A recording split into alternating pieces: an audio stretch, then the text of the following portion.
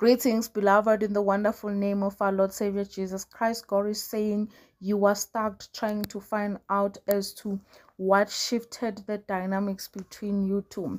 You are stuck in moving on in a relationship because you are trying to find out what happened in your previous relationship, what changed the love and everything that you had, what had moved everything, what have shifted everything in your relationship. God is saying you are spending time trying to think, if I haven't done that, if I haven't spoke that way, if I haven't do so much things, maybe we will still be in a relationship, maybe we'll still be together. God is saying this is an encounter that has nothing to do on what you would have done. It is the valley that you are going through. Then you need to acknowledge that this is God at work. Something great, something new is going to come out of it. So God is saying, instead of stressing about what might have triggered your relationship, you need to praise and worship God.